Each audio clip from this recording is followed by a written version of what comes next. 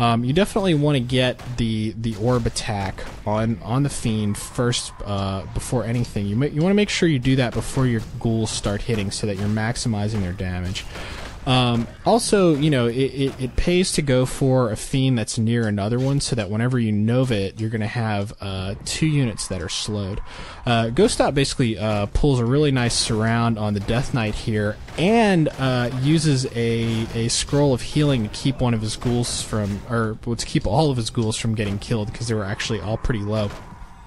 Not really much to learn from that. It was just kind of a Gosu moment.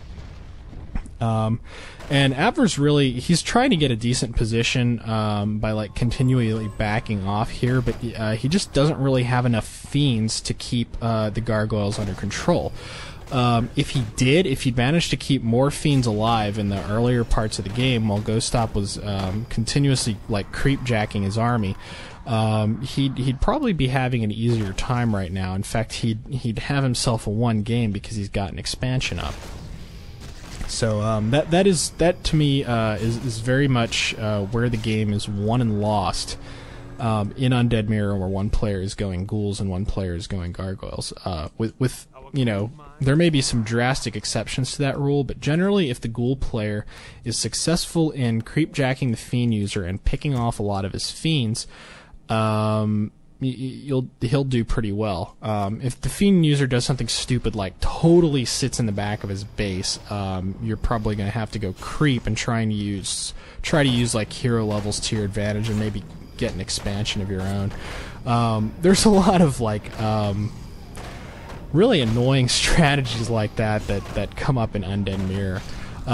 Here's another bit of evidence that Ghost Stop was dealing with lag here. He doesn't quite get the kill on that tower. There was only had a little bit of life left on it, and I think he probably could have finished it off. But really, this kind of fight goes against every kind of common sense. You really don't want to like battle with your opponent's army while you're getting shot by the towers that are defending his expansion. So this kind of aggressive play is generally not recommended. I think it really just boils down to Ghost Stop knows he's got a bigger army at this moment because he just won a pretty bad fight, forcing his opponent to Tavern Revive, a Death Knight, and then Town Portal out. So he can get away with playing aggressively, but normally if you're going Ghoulgarg, you do have to be pretty careful around your opponent's towers, and you don't necessarily want to engage his army while you're being shot by them. But you know, if you see the opportunity where you can really go in and just kill all this shit, like Ghost Stop successfully just bombs all of his heroes. He misses the kill on the Lich here once again. I think that was probably a lag-induced error more than anything else, but he still is doing all right, so I guess he's going to be good-mannered and not complain about it.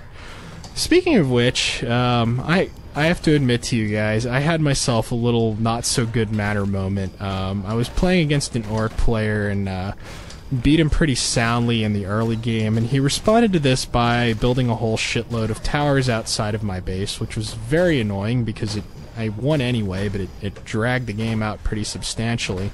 And I told him he was bringing shame to his entire family, which I guess in retrospect was a little harsh, and also caused him to hide burrows around the map and waste even more of my damn time. So, you know, I should have kept my mouth shut.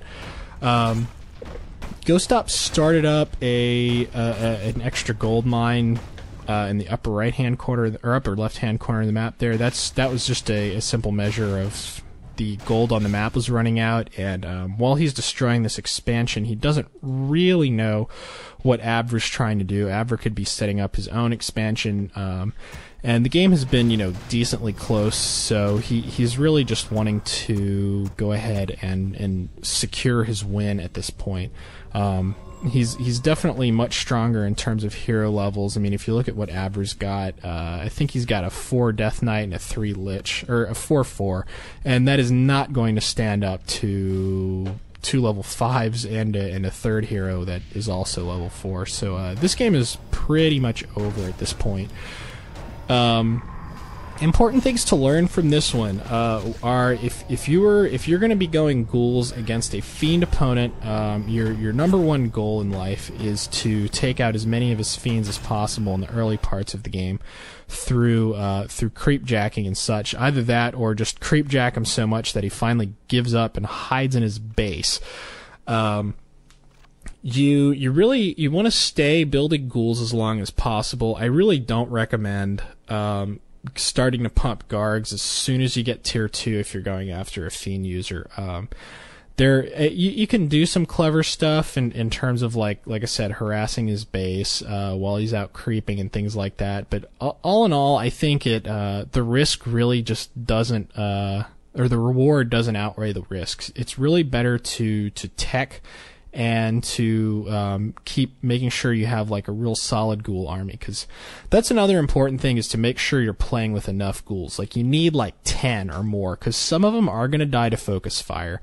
You need enough so that you can really kind of swarm up on his army of fiends once you hit tier 3 and get frenzy and an orb of corruption, and really start like taking quite a few of them out.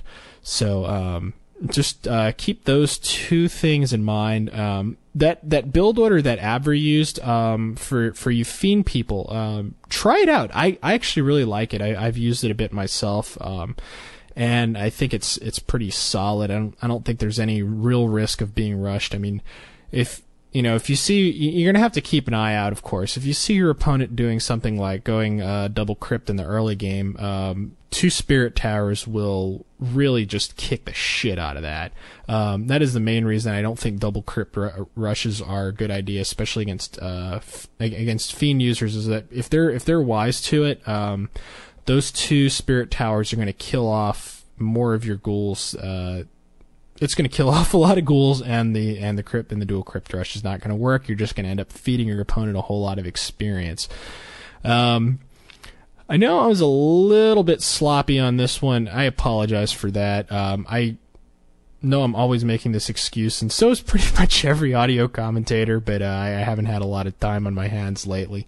For all of those of you that have like posted in my profile and stuff and told me that you're really looking forward to my next audio and stuff like that, I have to say I really appreciate that.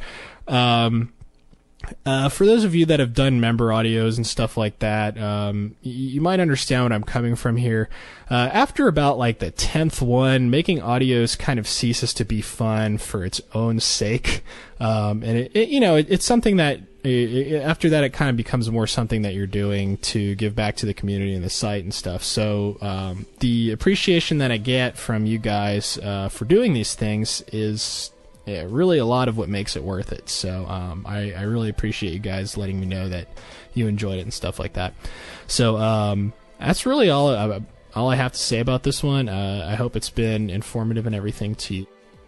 The music from this audio commentary is anime soundtracks, because I'm in an anime soundtrack mood. The intro is called by a band called the Beat Crusaders, and it's from the anime Beck. The song is called Hid in the USA. And the ending music is from Lunar Legend Tsukihime. It's by Toshiyuki Omori, and the name of the song is The Sacred Moon. So I hope you guys thought those were pretty cool. Those are actually both incredibly good anime. Depending on your taste, Beck is kind of a love it or hate it sort of thing. It's partly a matter of how much English you can stand, and the plot can be a little slow-moving, but it's one of the most absorbing and fun, I think, anime that I've seen in a long time. Yeah, that's about all I got. So this is Fray signing out.